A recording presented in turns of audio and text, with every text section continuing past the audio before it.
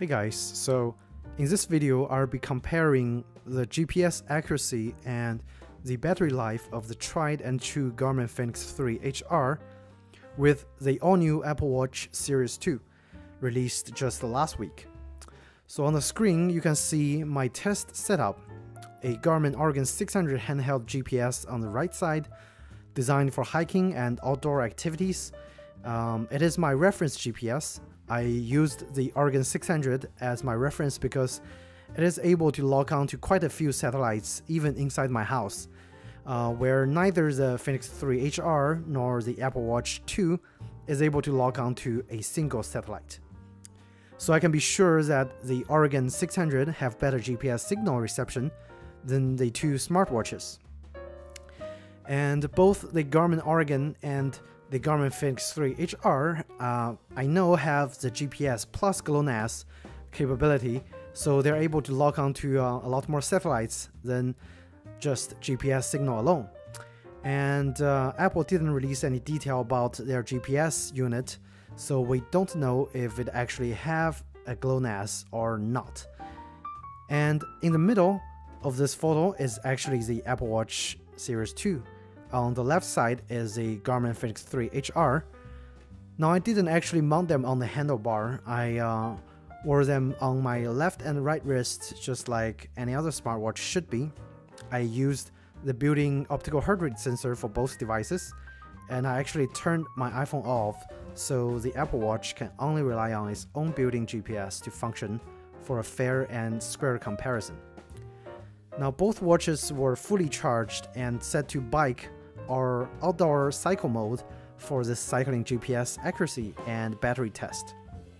And now let's take a look at the test results from this ride. And here's the post-ride photo showing the summary of the ride. The total elapsed time is approximately 1 hour 48 seconds, give or take 5 seconds for pressing start on each of the devices. As we can see, the reference GPS, the Garmin Oregon 600, showed the total riding distance as 13.10 miles, while the Fenix 3 HR recorded the ride as a total of 13.12 miles, and finally the Apple Watch Series 2 recorded the ride, which is shown on the bottom of the watch as 12.99 miles. So the Fenix 3 HR had a difference of only 0.02 miles compared to the reference, and the Apple Watch Series 2 had a difference of 0.11 miles compared to the reference. Now 0.02 miles is only about 2 to 3 seconds of a difference when you are riding, and 0.11 miles is only about 10 to 15 seconds of the difference compared to the reference GPS. So in theory, if you do a 3-hour ride, the accuracy difference is only about 6 to 9 seconds for Garmin Fenix 3 HR and 30 seconds to 45 seconds difference for the Apple Watch Series 2. It is safe to conclude at this point that the Garmin Fenix 3 HR won the cycling GPS accuracy test in this regard, despite the difference being ever so slightly small. It is also worth mentioning that the recording interval for Garmin Fenix 3 HR and the Garmin Oregon 600 is set to 1 second, and it is unknown for Apple Watch Series 2 since this watch does not have a setting to adjust recording intervals. All the devices have the auto pause feature turned on, and the Apple Watch 2 have no such settings to disable it in the cycling mode, while the other two devices can. So now we move on to the next section, which is the data collection and export capabilities for both devices. So on top of the screen is the datasets available with Garmin Fenix 3 HR, and on the bottom of the screen is Apple Watch Series 2. I think it is clear that right off the bat, Garmin Fenix 3 HR trumps the Apple Watch Series 2. I also have a ANT Plus speed and cadence sensor that's paired with the Fenix 3 HR, So it is able to accurately record both speed and cadence data from just my pedaling on the bike.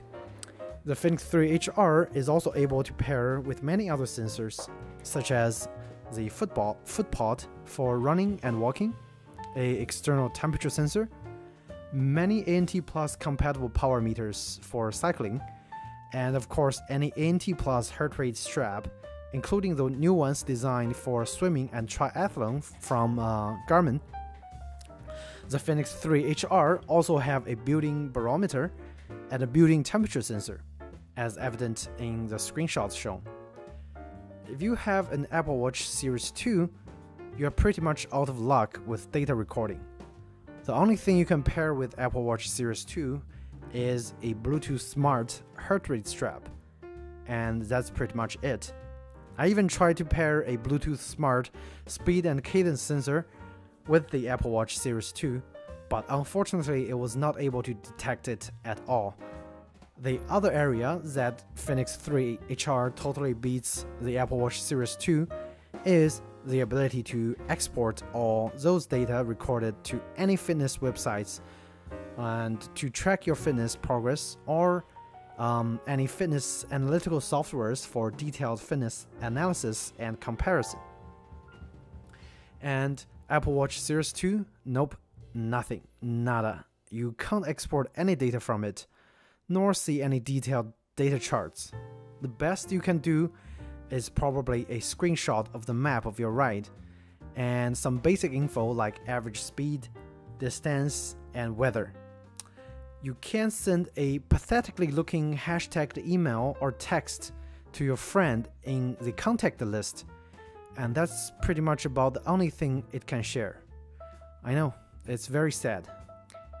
So the clear winner here, once again, is the Garmin Fenix 3 HR. And lastly, let's move on to our final test, the battery test. So after the 1 hour ride, I immediately snapped a photo of both watches showing the battery status. The Fenix 3 HR on the left showed 92% battery juice left, and the Apple Watch Series 2 on the right side showed only 80% battery juice left. And when you do some simple math, you'll find that Apple Watch will last about only 300 minutes, which is about 5 hours, before it completely dies. And that's if you use its built-in GPS instead of your iPhone's GPS for outdoor tracking. While the Fenix 3 HR, on the other hand, will actually last a whopping 750 minutes, which is about 12 hours and 30 minutes non-stop before it dies. And that's pretty impressive for a smartwatch.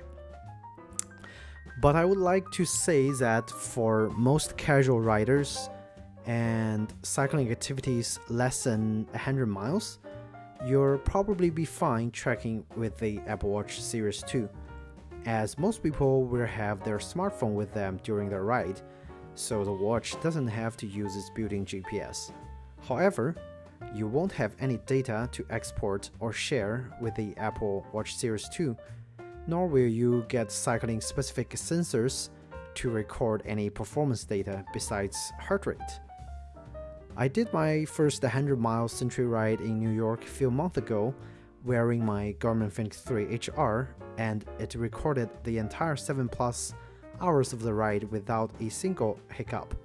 And for that, I'm forever grateful of my Garmin Fenix 3 HR.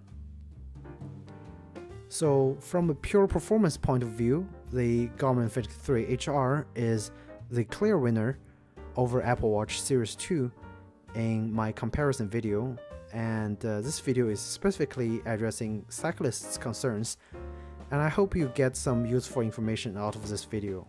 If you have any questions, please feel free to ask or share in the comment section below, and please like this video if you think it is helpful to you. And thanks again guys, and take care.